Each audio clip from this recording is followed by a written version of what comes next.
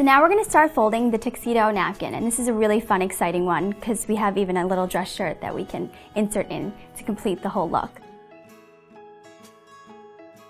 So we are going to start off with our square, and we're going to fold a triangle. Then we're going to fold about a 1.5 inch jacket lapel here, just upwards. And then we're going to flip the napkin towards ourselves.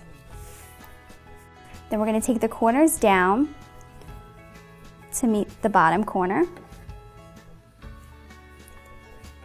And you can tell that the jacket lapel here is already forming. So to insert and before we do the final folds, we're going to show how to make the dress shirt.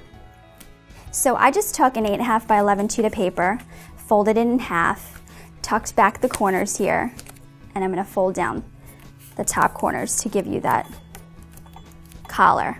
This is just a strip of paper with little dots for buttons. And then I do a little bow tie. You could just tape that down right there.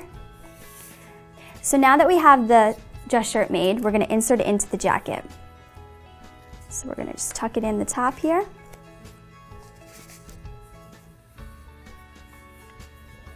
And we're going to fold back the right and the left corners.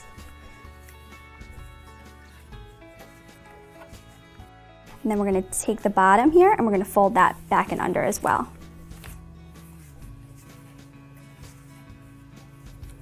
And you end up with an adorable dinner jacket.